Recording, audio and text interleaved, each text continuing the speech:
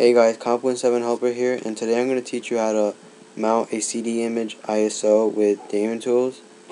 What this does is it mounts the image you have, like in case you scratch a CD.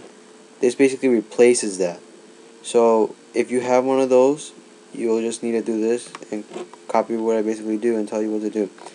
Okay, you're going to want to find that ISO image. I have one right here, MVP Baseball 2005 ISO. I'm going to go open up Daemon Tools, add file, I'm going to go find it, and it's right here. I'm going to click open, click right here, mount image,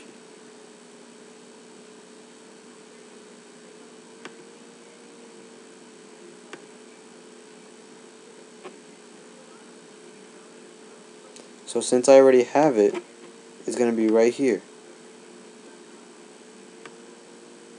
I already have it on my computer, you can see, no CD inside either, just with my Daemon tool. That's basically it, and please don't forget to subscribe, rate, and comment. If you don't understand it, just comment. I'll try to help you with your problem. Thanks for watching, guys.